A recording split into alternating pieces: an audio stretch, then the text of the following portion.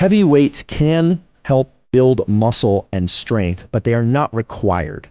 So you want to make sure that you have enough salt, potassium, and magnesium in your system if you want to perform well. It's very clear that moving weights or using bands or using body weight in the 30 to 80% of 1 rep maximum, that is going to be the most beneficial range in terms of muscle growth and strength. The other thing that's been shown over and over again, numerous well-controlled studies to improve muscle performance, is creatine. Most people think the only way to build real strength is to train hard, train long, and push heavy weights. But according to Stanford neuroscientist Dr. Andrew Huberman, that's a myth. In fact, you can actually train less and still build more strength and muscle even if you're in your 60s, 70s, or 80s. The key? Just a few science-backed rules that change everything about the way we think about training. And in this video, we'll break down exactly what those rules are and how to use them to get stronger, faster, without wasting time or risking injury. Rule number 1, you don't need heavy weights to build muscle. Most people think strength comes from lifting heavier and heavier weights, but that's not what science says. According to Dr. Huberman, heavy weights can help build muscle and strength, but they are not required. What one has to do is adhere to a certain number of parameters, just a couple of key variables that I'll spell out for you. And if you do that, you can greatly increase muscle hypertrophy, muscle size, and or muscle strength if that's what you want to do. And you don't necessarily have to use heavy weights in order to do that. In fact, research shows that lifting moderate loads anywhere from 30% to 80% of your 1 rep max can be just as effective for building muscle. What matters more than how heavy you lift is how much effort you put in and how well you contract the muscle. As Huberman explains, weights in a very large range can cause changes in the connections between nerve and muscle that lead to muscle strength and hypertrophy. So, whether you're using dumbbells, resistance bands, or even your own body weight, you can build serious strength without ever maxing out. Rule number 2, you only need 5 to 15 sets per week. Most workout plans are overwhelming 4-day splits, 12 sets per session, 90-minute routines, but if you're over 60, that much training might actually hold you back. Perform anywhere from 5 to 15 sets of resistance exercise per week, and that's per muscle.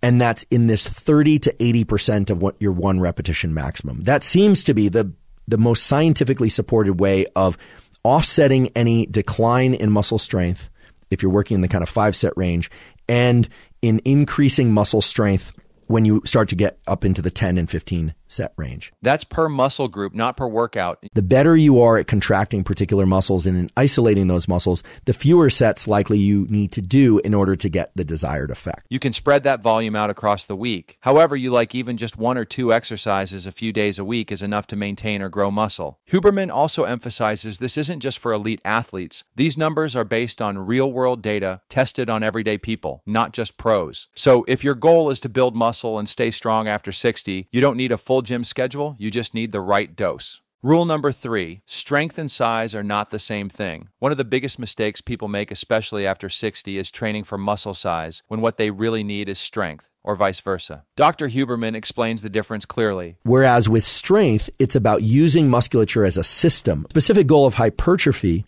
is to isolate specific nerve to muscle pathways. In simple terms, if your goal is strength, focus on compound movements that train your body as a unit like squats, rows, and push movements. If your goal is size, you want slow, deliberate, isolated contractions that challenge a specific muscle. And the key insight? The better you are at contracting particular muscles, the fewer sets you need to get the desired effect. So instead of chasing reps or lifting heavy, focus on feeling the muscle work and choose your goal first, strength or size. Rule number 4, recovery is when muscle actually grows. Most people focus on their workouts, but forget that muscle doesn't grow during training. It grows after training, during rest and recovery. Recovery, that's when muscle grows, that's when muscle gets more flexible.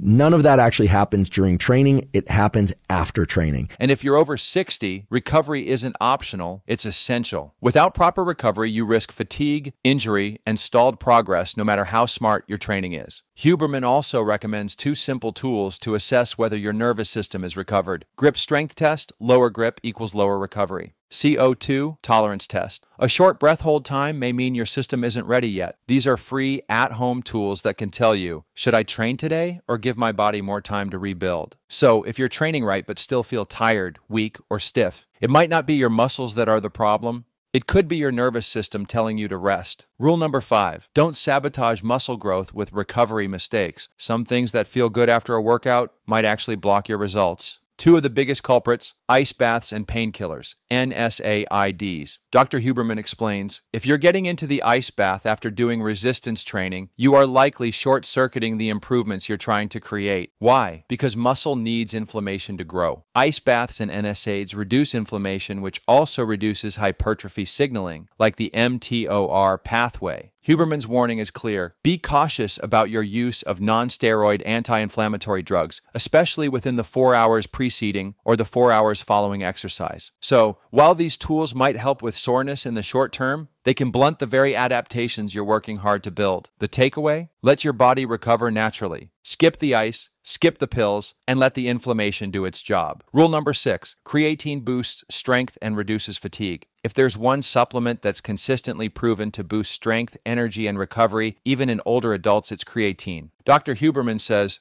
the other thing that's been shown over and over again in numerous well-controlled studies to improve muscle performance is creatine. For somebody who's about 180 pounds, 5 grams a day should be sufficient. Creatine seems to have a performance-enhancing effect. There are 66 studies showing that power output is greatly increased, anywhere from 12 to 20%. And this is sprinting and running and jumping as well as weightlifting by creatine. What does it do? It helps your muscles produce more energy. It improves hydration inside muscle cells, and it reduces fatigue, especially during resistance training. So, if you're over 60 and want to build strength while training less, creatine is one of the most research-backed ways to support your goals. Rule number 7, leucine and protein are essential for muscle growth. Training stimulates muscle, but nutrition builds it. And one of the most important nutrients for older adults, leucine. Dr. Huberman explains, when it comes to supporting muscle, it does seem that ingesting 700 to 3,000 milligrams of the essential amino acid leucine with each meal is important. Now, that does not necessarily mean from supplements. Leucine is a key amino acid that triggers muscle protein synthesis, the process that helps your body repair and grow muscle tissue after exercise. While you can get it from supplements, Huberman emphasizes the importance of whole food. Most people recommend that you get your protein, your amino acids, including leucine, from whole foods. He also shares a practical takeaway. Eating 2 to 4 times a day, making sure you're getting sufficient amino acids is going to support muscle repair, growth, and strength improvements just fine. And if you're plant-based, that's fine too. Just pay attention to protein density and make sure you're hitting your amino acid needs. So, if you're training less but want to build more, fuel matters and leucine is a big part of the equation. Rule number 8, salt and electrolytes improve nerve-to-muscle performance. Here's something most people overlook. Your muscles can't contract properly if your nervous system isn't firing the right signals. And for that to happen, your body needs one critical ingredient, salt. Dr. Huberman breaks it down. Nerve cells communicate with muscle by electricity. That electricity is generated by particular ions, and the rushing in of sodium salt is what allows nerve cells to fire. In simple terms, without enough sodium, your brain can't send strong signals to your muscles. Your strength suffers, your coordination drops, your performance crashes. If you don't have enough salt in your system, your neurons and your brain and your nerve-to-muscle communication will be terrible. That's why Huberman recommends making sure your diet includes the right mix of salt, sodium, potassium, magnesium. How much you need depends on factors like water intake, caffeine, sweating, and heat. But the key is not to be afraid of salt when you're training or active. If you don't have enough salt in your system, your nerve-to-muscle communication will be terrible.